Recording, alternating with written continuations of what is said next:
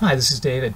This video is going to be about putting this key, it's a Toyota ignition key, back together again. Somebody over-torqued it. It just kind of forced the key when it was stuck a little bit in the ignition. And I was a little surprised at how fragile this thing is. You know, that's put together, the way it's put together. Here I am just taking it apart, looking it over for the first time. You can see where the plastic bent, broke there, where it holds the metal portion of the key, and how small the overlap is there between the metal portion and the plastic.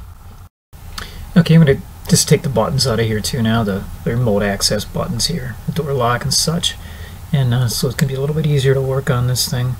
And I'm going to try, this is a $350 key. You know, that's what the replacement cost is. And that's the reason why I'm going to some lengths here to fix this, because I really don't want to, you know, have to spend $350 for another fragile key. I'm trying to shoehorn a jeweler's screwdriver in there in order to get the keys to seat back in the slot where it was supposed to be, the metal part of the key.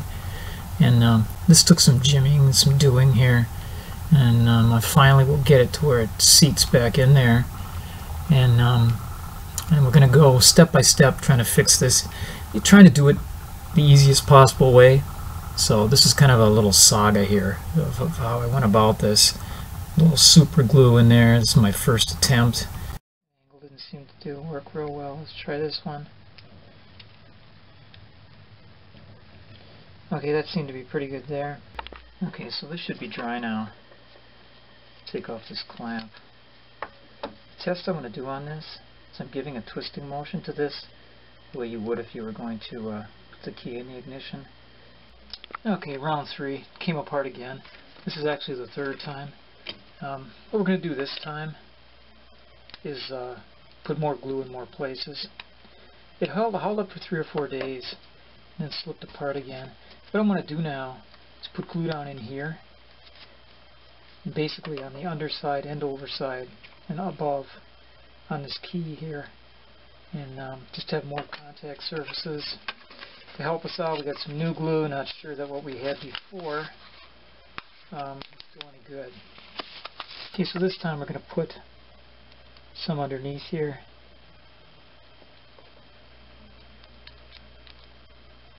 There's one under there. I'm going to put some on top of the key here too. Slip the key in, the metal part back in there. Twist it into position. And I'm going to put one more dab. I did this the second time too. Put it in here.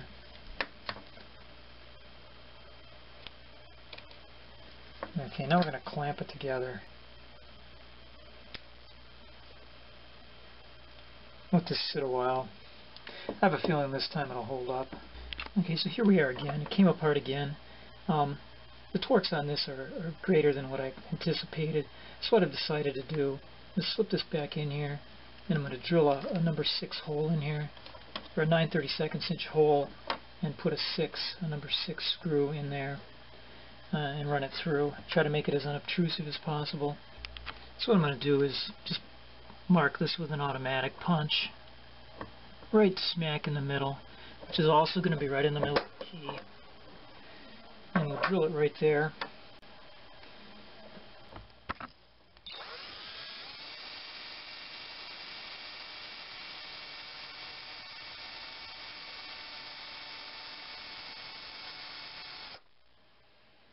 Okay, I'm right to the metal now.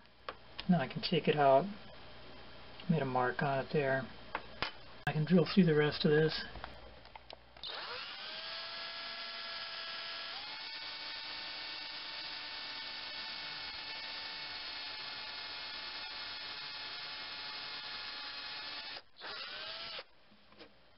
There we are, right through it.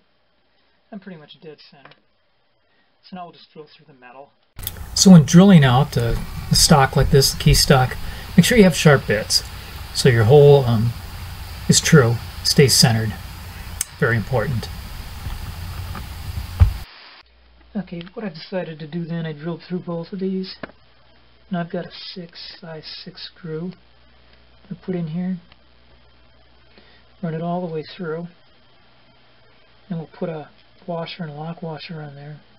clip this off, put an acorn nut, and on this side, what I'm going to do is hone this out in here so that the head of the screw will fit under there hopefully. The other option that I have here is to flatten that screw head. It doesn't need to be as big as it is. We can have it hidden underneath there. So here's what I've got, a couple of nuts here. I've got them butted up against each other, and so it won't turn. And then I'm just going to get a cutting wheel, a little rotary cutting wheel, and cut that off really clean right at the nut.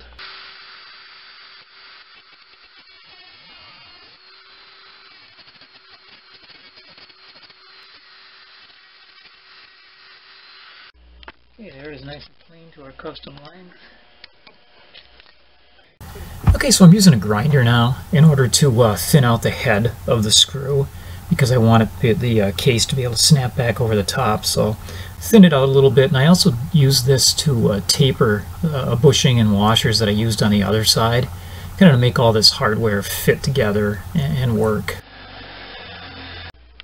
So when assembling this, first goes our screw through from the inside. On the other side, got tapered nylon washer. I've got them marked so I get the taper on the top. Got a little, see a little dark mark on there. So we need to keep that up. Then I've got a metal tapered one, just to add a little bit more to it. Again, keeping it up. Then comes the lock washer. And then the acorn nut, or again, like I said, you could use a standard nut as well.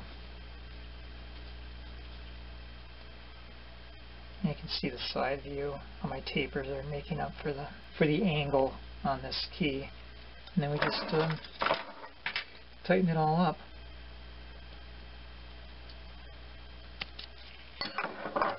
Flatten out the washer, the lock washer. So the chip is actually embedded right here. Let's go test this out. Alright, let's check this out.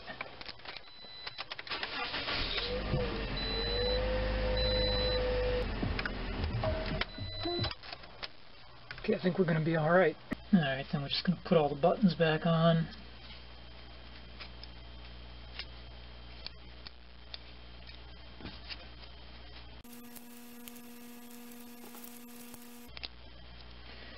And goes on this little pad. Like that. Goes in like this. And then we simply snap our cover back on.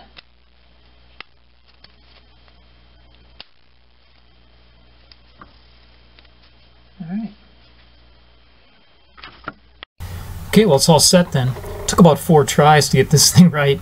A little bit of an adventure here. Hope you enjoyed the video. You know, this is a way to fix things, especially things that cost $350 are way overpriced, and yet we still need them. Thanks for watching.